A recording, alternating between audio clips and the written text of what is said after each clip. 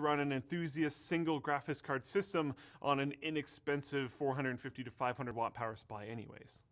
Now let's dive into performance numbers. Our synthetics, which included CPU Mark, Y Cruncher, Cinebench, and ROG Realbench, showed Kaby Lake offering improvements of about 5 to 7% across the board, including in single-threaded applications, which isn't terrible, but isn't horribly impressive either.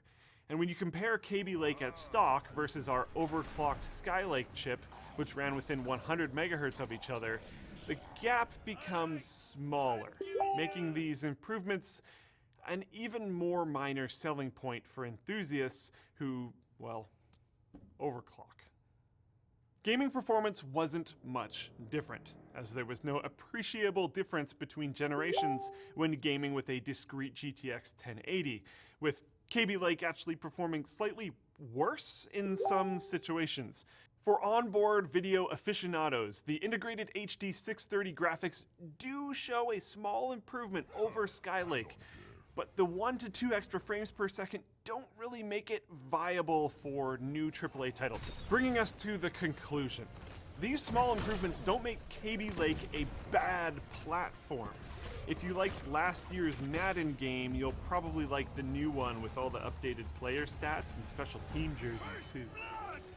They just mean that Kaby Lake isn't really a sensible upgrade for a Core i7 machine built in the last 1 to 3 years. Something that could be a product of the challenges associated with building faster chips on current technology, or could be a product of a complacent Intel that hasn't really had a real competitor in almost a decade.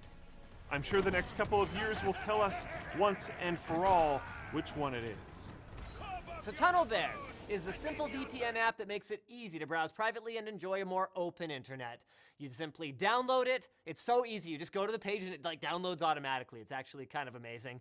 Then what happens is you press the button and you can pick up to 20 different countries to tunnel through, and as soon as you activate that button, boom, your connection gets encrypted and it appears to the websites and services you use online as though you are browsing from a different country. The best part is you don't have to take my word for it. You can try it for free with 500 megs of data and no credit card required. Heading over to tunnelbear.com/LTT, and using our link, you can save 10% if you get an unlimited data plan. Alright guys, if you like this video, like it. If you dislike this video, dislike it. Get subscribed to see more of our content. I'm sure there's going to be a crazy, insane fanboy war down below, so try to keep it as civil as possible. And if you'd like to take it away from the YouTube comments, you can go to the forum. I'm sure that's going to be a war still, but try to keep it civil there as well. If you want to check out some of our merch, you can see that in the link down below. Also, there's a link to Amazon where you can buy whatever processor your heart desires. And if you want to see another video, check out this one, which is actually not a Linus Tech Tips video. This is a Channel Super Fun video.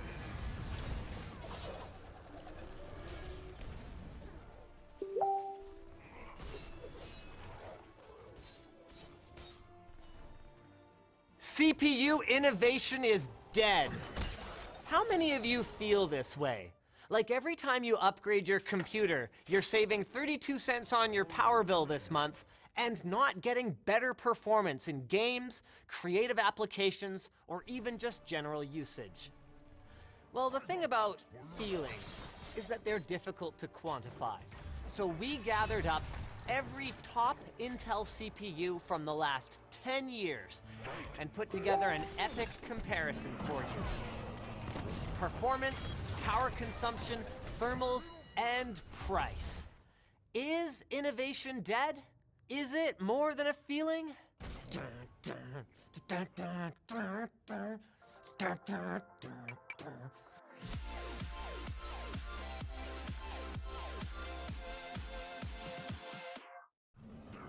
G Fuel is the sugar-free alternative energy beverage that helps you maintain focus and endurance over long days and gaming sessions. Use our code at the link below.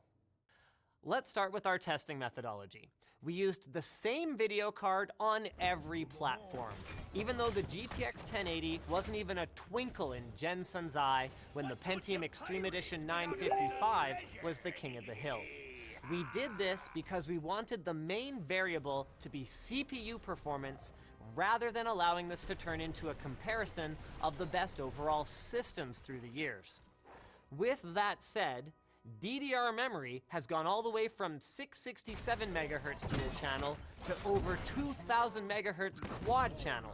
So our compromise there was to use a high-end RAM and motherboard combination that would have been typical at the time. We went 10 years back, and for every year picked out the first Extreme Edition Intel CPU. Then for each one we performed the following tests: temperature under load, overall system power consumption in our Skybox stair test, and we put it through a suite of modern CPU and gaming benchmarks. Though, since this project already had me tunneling into the dark recesses of my past, I was unable to resist benchmarking each CPU on Half-Life 2 as well. Using such old hardware presented a few challenges, not least of which was we had to use Windows 7 on all of our builds to ensure driver and game support. CPU Mark was the first test, and the results were very boring, since they were just numbers on a spreadsheet. But then, I had John turn it into a graph. Much better. While the multi-threaded results that use all of the CPU's cores show incremental performance improvements, the hidden story here is the single-threaded results, where we see Intel's current 10-core flagship, the 6950X, getting outperformed by chips going all the way back to 2011. In Y-Cruncher, a benchmark that calculates 50 million digits of pi, we tested in multi-threaded mode, which gave us similar results to CPU Mark, incremental improvements. Cinebench proved to be interesting, as I initially expected the results would mimic CPU Mark, but I was pleasantly surprised. The 6950X sat at the top as king in both multi-threading and single-core tests, with the oldest chip, a Pentium, on the bottom. Lucky dog. On to our first real-world benchmark. Adobe Media Encoder again shows the older X79 chips with their higher single-core clock speeds beating the 6950X in the more commonly used GPU-accelerated rendering method. A video where we went more into this and why it happens can be found here. Each of the game benchmarks seemed to tell the same old story of incremental performance bumps. Rise of the Tomb Raider, our modern game engine representative, managed to scale through all generations, only slowing down when going from 8 to 10 cores. Crysis 3, representing an older AAA engine, improved very little past the i7-965, as it is not a very multi-threaded title. And then there was Half-Life 2, whose numbers don't show us much other than boring old incremental bumps. But here are the results for nostalgia purposes. So yes, for the most part, each chip performed better than its predecessor. But the margin of improvement from chip to chip shows a steady downward trend. Though I'm sure for some of you, this didn't come as much of a surprise. Intel has publicly stated their R&D is less focused on huge increases in processing power for consumer PCs because they want to direct their attention to mobile, data centers, Internet of Things devices, and the cloud. So then, CPU power draw and heat output, which are very important to those markets, that's way down on newer products, right? Only sort of. At idle, power-saving features have improved this dramatically. But when working hard, on the high end at least, Intel has settled into a thermal and power budget they're comfortable with, and they seem to be just adding more cores accordingly. So efficiency is up, that is performance per watt, but your power draw while gaming will likely remain mostly unchanged. Let's look at pricing trends now.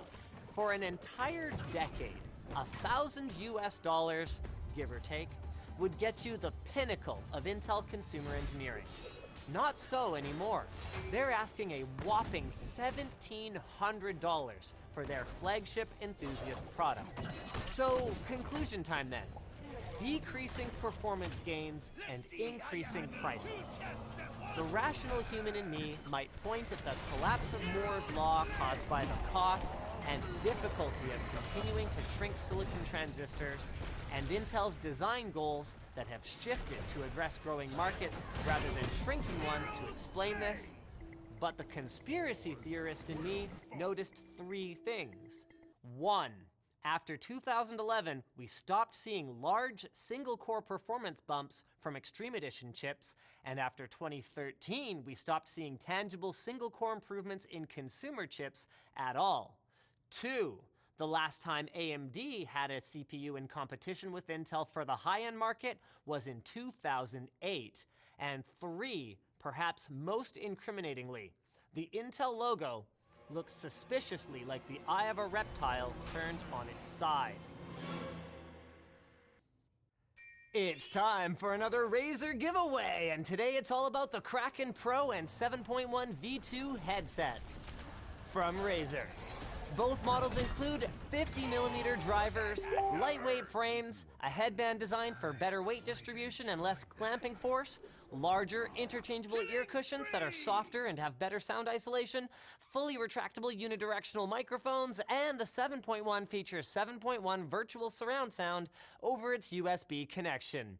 It's got active noise canceling and Razer Chroma lighting as well. We're giving away 5 of the Pros as well as one 7.1 as part of a 6 gaming bundle giveaway from Razer. Enter through the link in the video description. So thanks for watching, guys. If this video sucked, you know what to do. But if it was awesome, get subscribed, hit that like button, or even consider checking out our affiliate code links to where to buy CPUs at Amazon in the video description. You can also buy a cool shirt like this one from our merch store or join our forum, which is freaking awesome. All that is linked down below. Now that you're done doing all that stuff, you're probably wondering what to watch next. So click that little button in the top right corner to check out our latest Through the Ages, or not latest, this is the latest, the previous one, where we looked at CPU water blocks.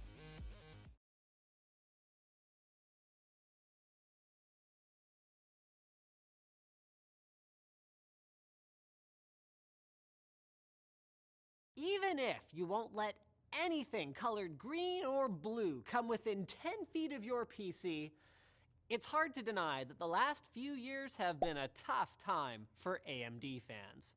Aside from very minor incremental updates, we haven't seen any truly new high-end desktop CPUs, and Team Red is still getting handily beaten in the GPU market as well.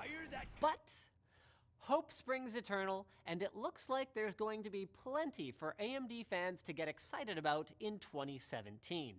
But is it enough to make AMD competitive, to make them more of a mainstay among PC gamers, and, perhaps most importantly, to make them more of that sweet paper that will allow them to continue to innovate in the future? To answer, let's first take a closer look at what AMD is up to on the GPU side of things today. We've seen their focus shift from trying to compete directly against NVIDIA at every segment of the market to competing on value for the money. Their new RX 480, priced at $200 US, was heavily marketed as affordable VR at a lower price point than NVIDIA was willing to offer. This resulted in AMD shipping 1.5 million more discrete desktop GPUs in the third quarter of 2016 than they did in the same period in 2015, nearly a 70% increase. But can AMD continue this momentum? Right now, there's nothing current gen on the high end from AMD. But that's set to change very soon with Vega, its next iteration of its North Star themed GPUs, which AMD has already confirmed will be aimed at the high-end and enthusiast segments. While they won't be able to undercut NVIDIA on price by very much, seeing as they essentially contract with the same third-party fabs to actually manufacture the chips, offering performance similar to a GTX 1070 or a 1080 at a slightly lower price could help AMD a great deal, especially as it doesn't actually cost the company as much more as you might think to make a higher tier GPU than a mid-range or a low-tier one, which should improve their profitability. Although Vega GPUs will be using the same GCN 4th generation architecture as the RX 480, they'll be beefed up with nearly twice as many stream processors, which could make the GPU wars very interesting come the first half of next year. But what will the AMD fan pair his or her shiny new Vega GPU with? Well, AMD's new Zen CPU lineup will be released soon, marking a dramatic shift in AMD's CPU philosophy as well. You see, part of the reason AMD lost so much ground in the CPU market over the last 5 years is that they focused more on core count, meaning that you could buy a 6 or an 8-core AMD chip for fairly cheap, but performance per core has lagged behind Intel, often significantly, with high power consumption being yet another cross to bear.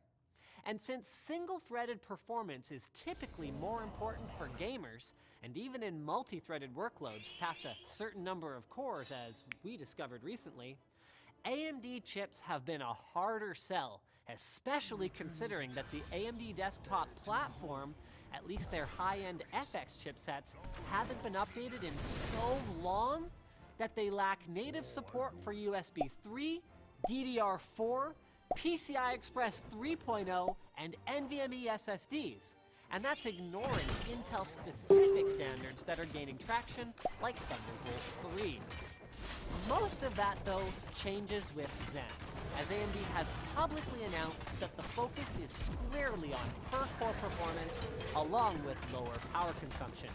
And early reports seem to indicate that Zen might be pretty close to Intel's Broadwell family performance-wise. And while Broadwell is a couple of generations old at this point, keep in mind that Intel's single-threaded improvements from Broadwell to the current generation Kaby Lake have been quite minimal, as the focus for Intel has been more on improving the platform overall, including graphics performance. So the vast majority of users might be hard-pressed to notice too much of a difference between a red computer and a blue one. So with that in mind, AMD pricing the chips correctly could mean users might choose Zen instead of paying the Intel tax for a performance boost they might not notice, or Intel-exclusive technologies like Thunderbolt. But of course, AMD isn't just a mainstay in desktop PCs. How are things looking for their laptop and console endeavors? Well, the good news for AMD is that not only did their sales of laptop GPUs grow in 2016, but AMD GPUs were also included in all 15-inch models of the new Apple MacBook Pro, which is flying off the shelves for some reason. Of course, a small kick in the teeth is that AMD is no longer the only player in the console graphics market, with Nintendo switching from a custom AMD chip to an NVIDIA SoC for its new Switch hybrid console. Back to the original question though. While AMD has some obvious hurdles to clear, 2017 looks like it's going to be a very exciting year if you're all about #BetterRed. Just don't get all political if you have to call Amazon support when your shipment is late. If you're not a member of Dollar Shave Club yet, join today and you'll get your first month of razors for free. You get like a sparkly sound effect? Free! Dollar Shave Club delivers amazing razors directly to your door, and membership means that you can afford to shave with a fresh blade anytime you want, and you don't have to get off your butt, go fight with someone to go get the key and open up the stupid thing to bring out the razors. They keep them behind locked cages, for crying out loud. And the reason they do it is because they're so expensive, but they don't have to be if you go with Dollar Shave Club. And they've got other great bathroom supplies as well, like their Dr. Carver's shave butter, as well as their aftershave and their peppermint-scented butt wipes for men, their One Wipe Charlies. Dollar Shave Club is available in the US, Canada, and Australia, so if you live in one of those places, what are you waiting for? Head over to dollarshaveclub.com/Linus and give them a try for free. So thanks for watching, guys. Like if you liked, dislike if you disliked, check out our other channels, leave a comment with video suggestions, and subscribe! Subscribe! Subscribe! Woo! If you haven't already, subscribe! Whatever you want. Sneaky. They never expect that.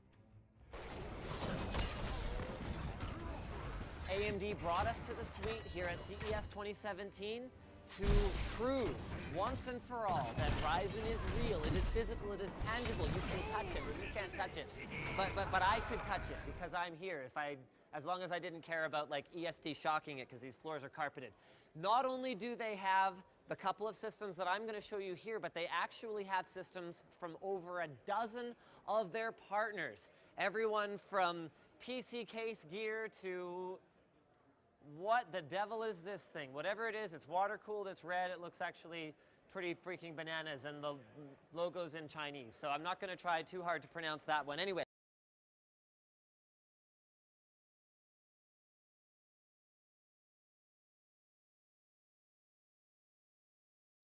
Hard review, which is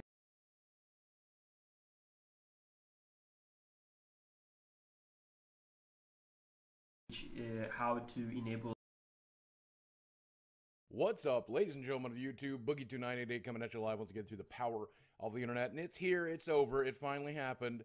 The Nintendo Switch reveal presentation just wrapped up, and I've got some good stuff to say, and I got some bad stuff to say, but let's start off with the informative stuff first. So after the presentation, we definitely know the launch price. Here in the United States, it'll be $299. It's at 299 yen in Japan, and it's probably going to be somewhat close to the equivalent of that in the majority of places that is going to launch, and it will launch simultaneously on March 3rd in the majority of the places it'll be sold at. It looks like they are already taking pre-orders in some places, and as usual, follow the rule. Pre-order hardware because you can always return or even sell at a profit the hardware. Never pre-order software because you can't return it if it sucks. They said during the presentation that the battery life should be between 2.5 hours to 6 hours depending on the game that you're playing. So statistically speaking, expect 2.5, maybe 3 hours of gameplay from most of the games you'll play on. It looks like you can charge and play when it's inside the dock. You can also charge and play it with it in your hands as long as you plug in with the included AC adapter, so that's good. The base set seems to only come with the device, everything you need to power it, everything you need to hook it up, the docking station, and of course 2 Joy-Con controllers, though there is an optional bundle that costs exactly the same that has 2 colored Joy-Con controllers rather than just the standard black. Unfortunately, there were no confirmed technical specs.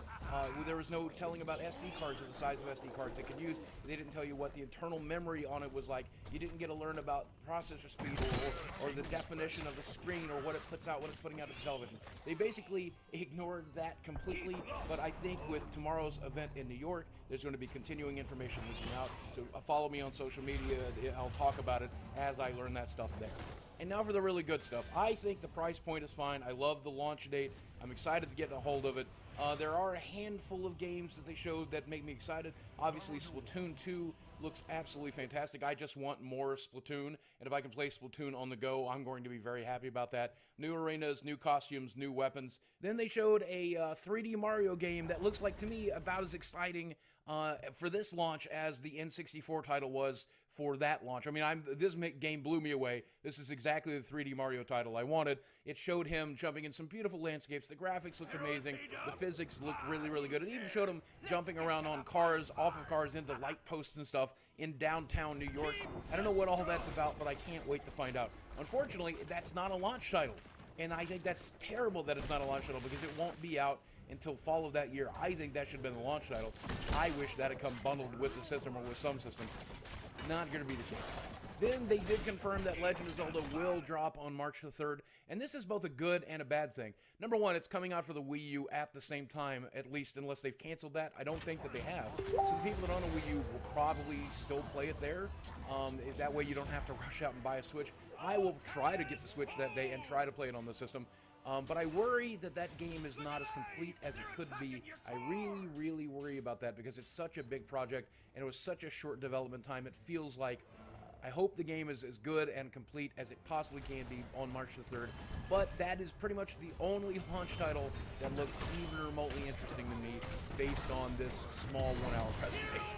I will have to admit, though, the Zelda trailer they showed at the end of the presentation, I cried. Then, of course, one of the reasons the Wii U got trounced is because it didn't have third-party support.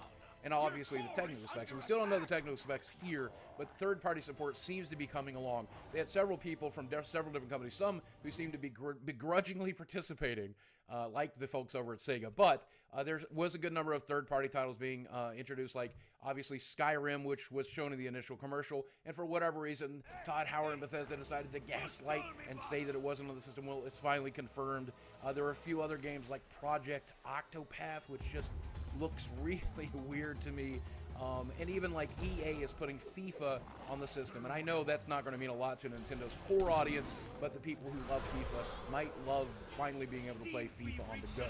If you look at some of the little outro movies they did where they show like compilations of different video games that might be on the system or going to be on the system, you can pick out a lot of different titles and a lot of different franchises that you'll be excited to see, like Tetris and Sonic and Bomberman and stuff like that. There are a lot of different games that are showing up in the little montage. They did not spend near enough time talking about the games, specifically the launch games, to get people like me excited. They did actually waste quite a bit of their time on something that I kind of hated. Nintendo really Nintendo'd this one. It's so bizarre to me how disconnected they can be from gamers, because they showed off all of this weird stuff that the system can do, how the Joy-Con controller can use HD haptic feedback to provide the feel of a drink and ice cubes being inside of it. Why? They spent a very large portion of their time showing off a game called 1-2 Switch, which is some sort of reaction-based game and where you use the little Joy-Con controllers to do whatever. They showed another